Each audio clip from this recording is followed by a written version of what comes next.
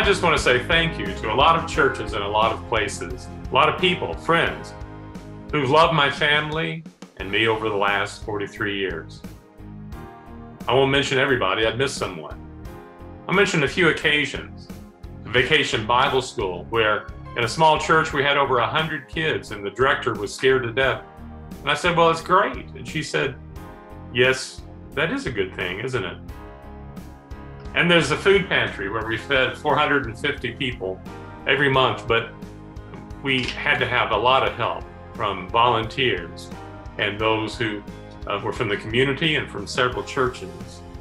There's the opportunity to serve on the Children's Home Board and finding out just how the church is so good to help young people in need of love and care. I'm thankful for Camp Lucan, where I met my wife and where we started dating when she was the dean and I was a counselor at a 5th and 6th grade music camp. I want to thank Doris for all that she has been so helpful with over the years. She calls herself a 4th-generation minister's spouse. She should have known better what she was getting into. I also want to thank our daughters, Jennifer and Stephanie, and our grandson, James, and they have brought much joy and excitement to our lives. I want to thank the preachers and lay people, the district superintendents, bishops, leaders and friends who've made our life very special. Most of all, I want to thank God for calling me to be a part of the church. Retirement happens, but the church goes on forever.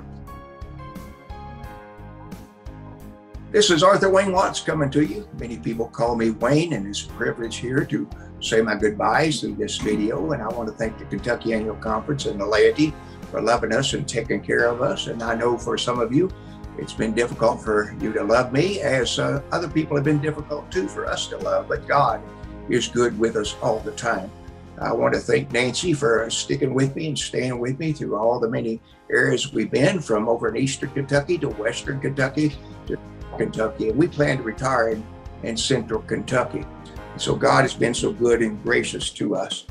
And so we are planning on retiring, and we're spending more time with our children and grandchildren, and we're looking forward to that time.